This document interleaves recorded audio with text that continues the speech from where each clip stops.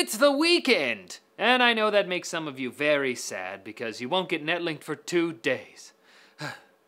But that just means today we've got to give you your fill of tech news to help you through the long dark ahead. So, things are looking up already, aren't they?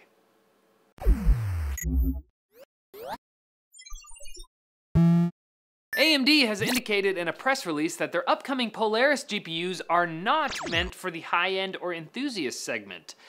No. One paragraph in the press release states that Polaris 11 is targeting the notebook market, while Polaris 10 is aimed at the mainstream desktop and high-end gaming notebook segment. Okay, so what does mainstream mean? Well, previous AMD GPU roadmaps put mainstream below the performance and enthusiast categories, so wait. What is happening? Is AMD going to release a new GPU architecture that's only used for low to mid-tier cards? I mean, it sort of makes sense, given that the main selling point that AMD has put forward so far is Polaris's excellent performance per watt, but geez, are you trying to let NVIDIA walk all over you? Is that what you want? Come on, AMD. You're better than that. Or maybe AMD is just playing everyone because they got so much money coming in. Because in other AMD news, the company says they've secured 3 major gaming-related system-on-chip designs that will bring in $1.5 billion in revenue over the next few years. We know that the PS4.5 will probably have an AMD chip, and some rumors point to the Nintendo NX possibly having an AMD SoC as well. But that leaves us with one extra chip. Could this mean that the new Xbox hardware Microsoft is almost certainly launching in June could be an Xbox 1.5? But they said they weren't doing that. They lied to us.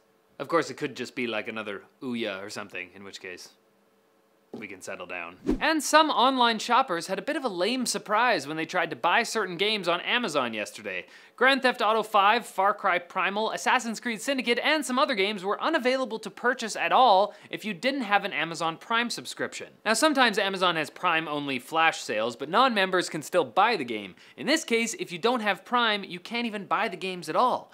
Amazon has issued a response saying that one benefit of Prime is exclusive selection on many great products, and that non-Prime members can either sign up for a 30-day trial or purchase their items from another seller.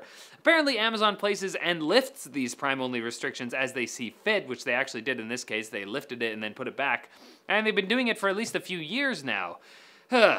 Maybe you should go to another e-tailer. I've heard of a good one, MTIX. Oh, but we don't sell games, so. Never mind, carry on. It's time for... Beautiful day. Clip it! Yeah! Wow.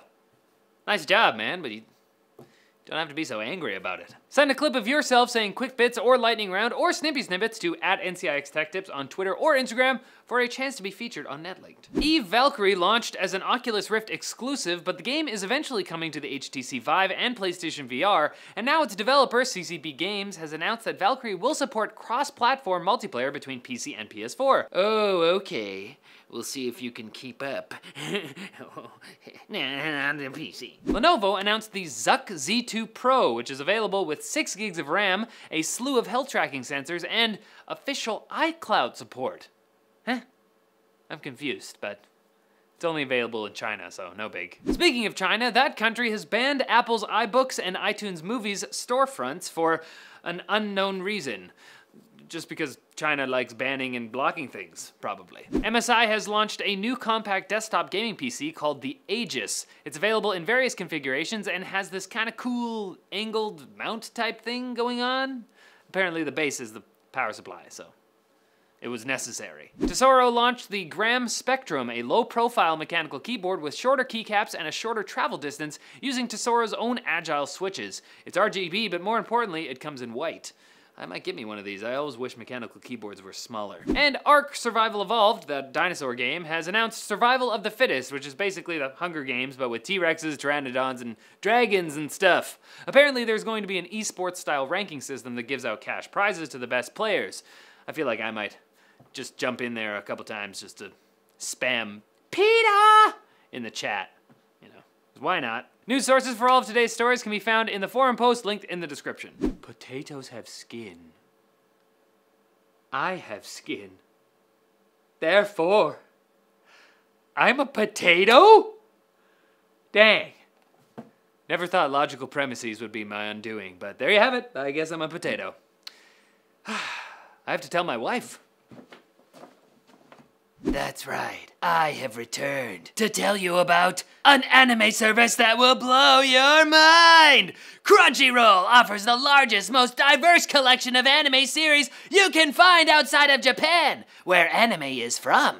There's Attack on Titan, Naruto, One Piece, plus new titles like Digimon Adventure Tri and Erased! But don't you know, that's only the free version.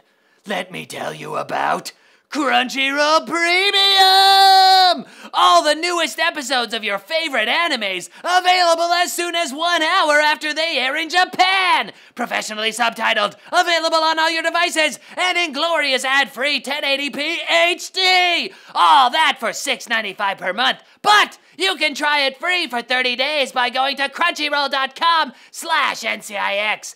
I tried it, and it pumped my power level up to over 9,000!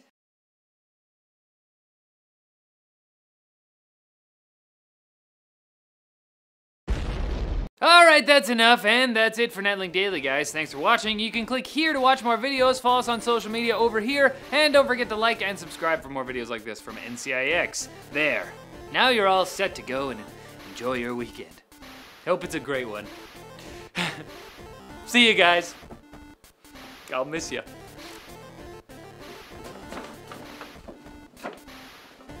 Oh, what's that? You want me to stay? You want me? No? Okay, you're done. All right, you go play. Get out of here.